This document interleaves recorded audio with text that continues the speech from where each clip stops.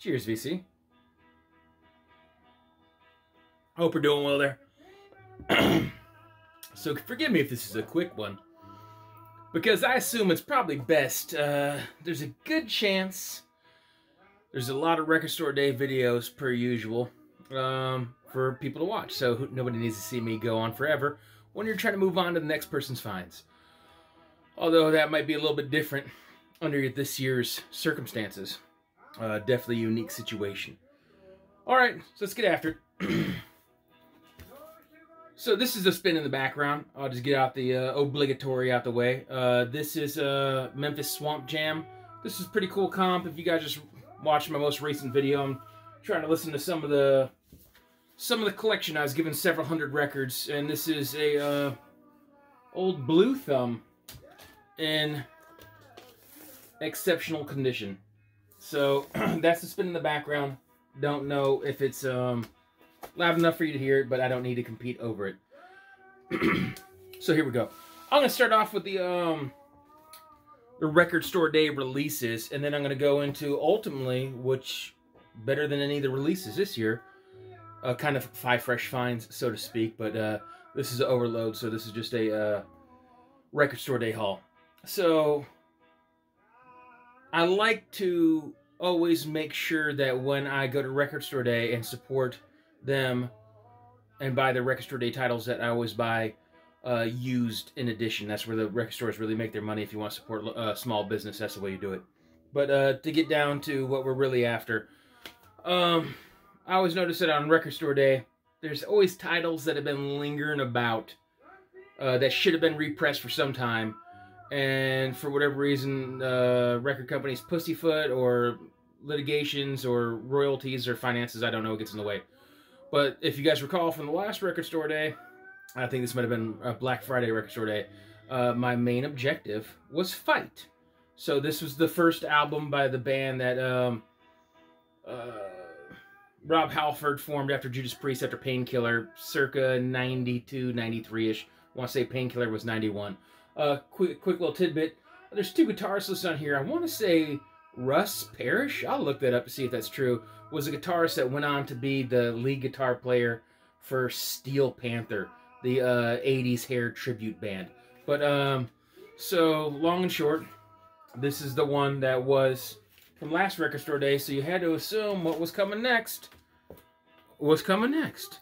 And it did. My main objective for the last Record Store Day was the same main objective for this one. This is the second and final album for the band Fight. Super pleased about this. I have not listened to this one yet. Some people kind of knocked on that War of Words, saying that they were a little bit disappointed with the audio quality. I didn't think it was terrible. Maybe it's just because I was so excited that that album finally came out. But this one apparently is supposed to sound better. Once again, Record Store Day titles or otherwise, these new records are getting so expensive. I just don't understand for the life of me why any of them come in plain paper sleeves. Put it in a poly sleeve, or Disckeeper, or MoFi, whether it's a MoFi brand or otherwise. All these companies should be able to have their own version of MoFi.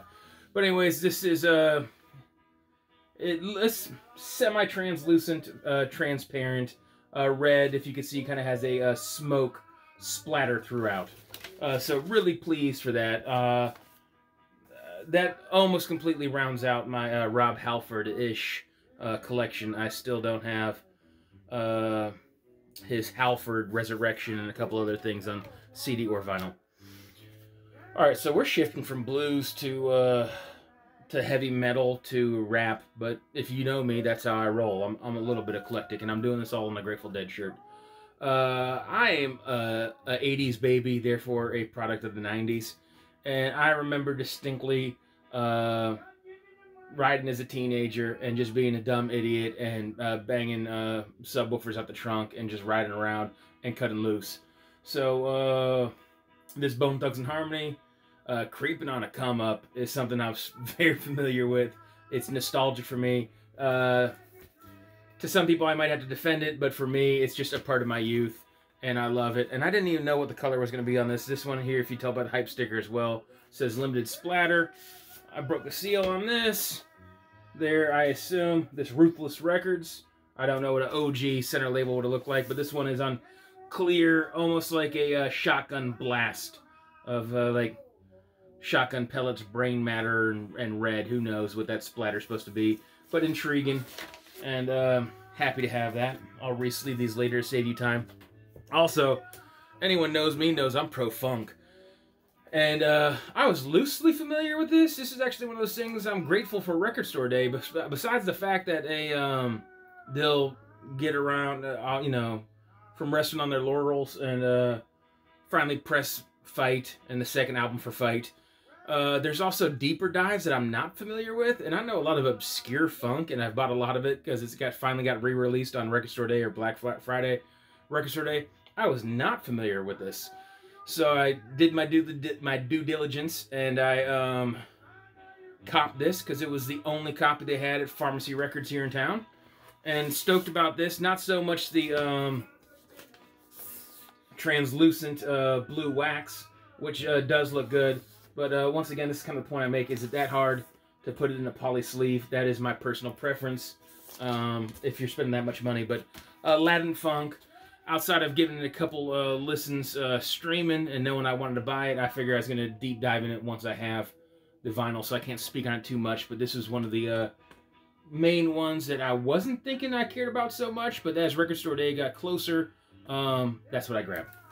So you'll see here I spent a pretty penny at Pharmacy Records here in Greenville. A fantastic store, a massive turnover. You never know what you're going to find. Sometimes it's a bust because it's constant flips and being pillaged. But I got lucky today because there's a couple gems I've been looking for. This Nectar, I want to say this is like their first album was it The Center of the Eye? I think was their first album, which also kind of has similar art to this almost eyeball looking cover right here. But that was like 71. I want to say like this is their fourth album, probably 74-ish. But this is just prog. It has a few moments where it gets a little bit spacey. There's times where, especially with the, you know, some people don't like prog vocals, is a common complaint I hear. That might fall in that category. But I think this is also cool, because especially towards the back of the album, this gets funky. I've been looking for Nectar for a while, and it's just been eluding me. And that's a pretty clean copy.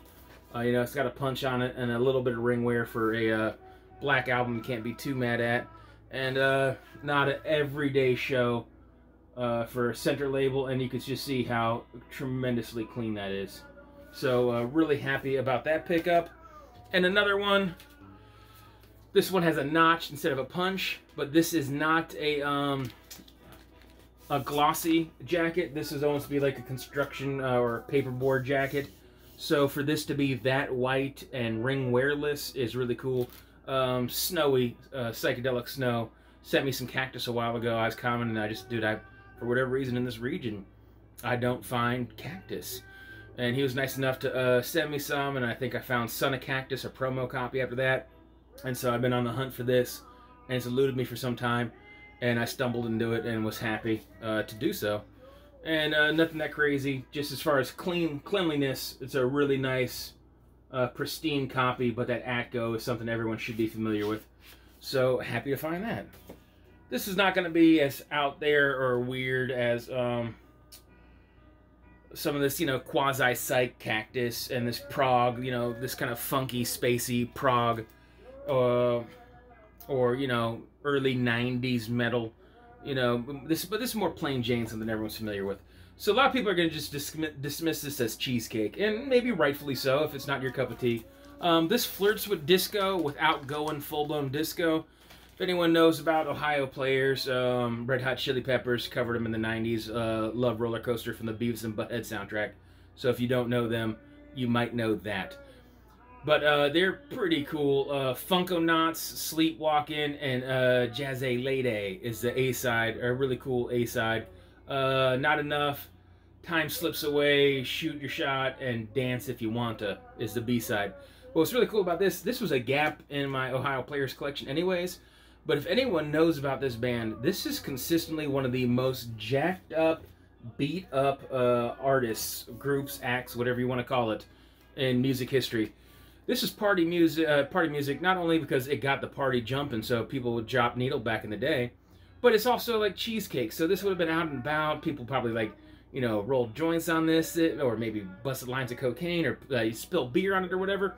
So to find this clean is pretty cool, because like this had to dodge generations now of teenagers, because like just like the people now that are discovering music, you know, you're gonna maybe buy with your eyes before you buy with your ears. You're gonna be, you know, buy what you're unfamiliar with by, you know, judging a book by its cover. So this is not a fresh find, but this is just an example of how nice that is. I've been looking for years to replace this and never have. I found this record multiple times. The wax is usually more beat up, and the jacket's just as bad. Terrible sticker. Terrible sticker. Ring wear. If you see like beer stains, like dark beer stains, and the inside guts are just absolutely jacked up.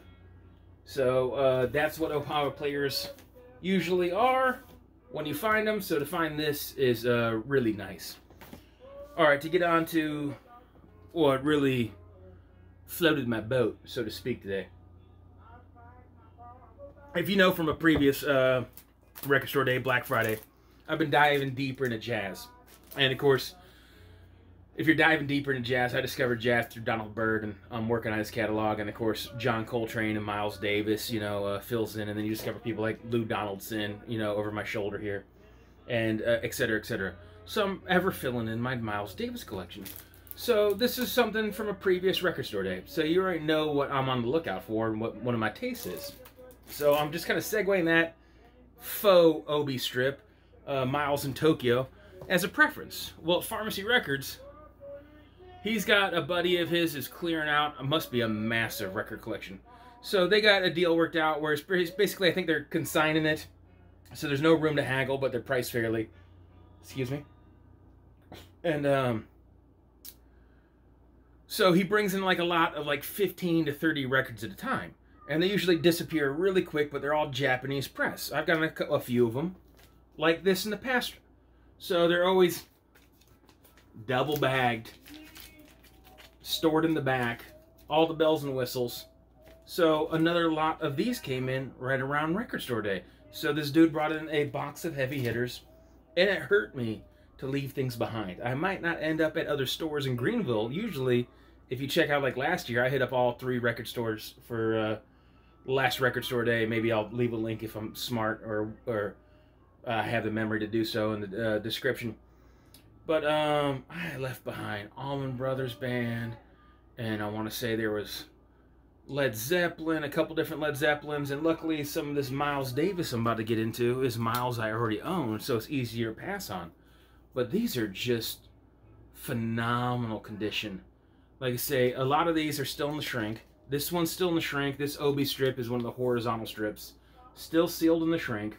And like I say, it is in the shrink, in a wrap, record protected in the back. If you do store, I tend to not store records like this, but if you are going to do it, these are like 4 mil outer sleeves, super heavy, protective, but I don't need to go out of my way to show how nice all these are. I think this guy might have been more of a collector than an actual player, because these are all fantastic. So this is old CBS Sony pressing right here. Absolutely amazing condition. So more of the same, and I'm not going to, people are going to know Miles better than I am, so I'm not going to have to dive in all these records because this video could become terribly long. I bought a bunch of these. So here's another one, once again, with the horizontal Obi in the shrink with the original hype sticker. If you can see that, in fact, I was still googly moogly. Like I said, this dude doubled protection, trying to give you a better gander, so to speak. So just tremendously clean. They still have the original C cup Japanese style inner sleeves, and like I say, all these have whatever inserts they would originally came with. They're still all intact. Everything's there, just absolutely pristine. Pricey, but also priced fair. So that was pleasing. Another good one, once again, this one also in the shrink, horizontal Obi, and the original hype sticker. Really clean. Everyone goes bonkers for the 6 eyes and the old 2 eyes, rightfully so. But I think these 360 Columbia circle logos play fantastically. So, really pleased. This is one of the Miles Davis that's been on my radar that I am more familiar with, that I've streamed. So this was on something I was on the hunt for already. And then this is Prestige Miles Davis. Another one just beautiful, encapsulated. This one is not in the shrink, which is fine. Actually, if you guys know, some Japanese pressings never even came in the shrink to begin with. But still has the obi. And if you see here, that iconic old black and yellow Prestige label. So more Miles Davis here. And the last two, I think, is this still... This, we're into the Philips catalog. This absolutely presents beautiful. Gorgeous. The Philips logo right there. Once again, all the bells and whistles. Maybe I'll show these in a feature of jazz. I have more jazz finds. I've just been beating around the bush and haven't showed half of what I bought as of late. And then this is one I'm really pleased with. There's another store around town. I've been familiar with this for some time and listened to it and been waiting for a copy. I found beaters, and I'm kind of on a mission for that condition. But if I find something that's just been eluding me, like some of this old dust and some of this more weird stuff that I've been looking for, and it just eludes me, has little scratches, and it's heavier, I don't mind. But at jazz and classical, softer music, some of that stuff, some prog that has soft and quiet spots that build up, if there's scratches and damage in those, I'm just not with that. So I've passed on some little bit later represses that are just kind of beat up, and there's OG in town, first US press, that's kind of messed up. It's overpriced, and I couldn't work out a deal, and so I just let it go, and it kind of bothered me. And then not much later, I found this Japanese pressing in the shrink with the hype, and it's just, once again, I don't know if I'm exaggerating here, but these are unplayed condition. I've been guilty of it in the past too, or just lost my train of thought when I'm trying to describe stuff and whatever. You know, people throw around the term mint too easily, and true dead mint honestly should be sealed. This is, you know, unopened, but this doesn't have a ding, a ping, a scratch, a scuff. This whole Miles Davis lot, and I left 2 or 3 behind, and it kind of hurt me, but the price tag was getting up there, so it just is what it is. I might not be in any other stores today, or maybe for the rest of the month and beyond. Anyways, thanks for hanging out for a spell. Maybe I'll leave links to some of the things I babbled about if I recall. I don't know if this video will hit editing or not, or maybe I'll just post it. Who knows? Either way, take care, be well, rock on.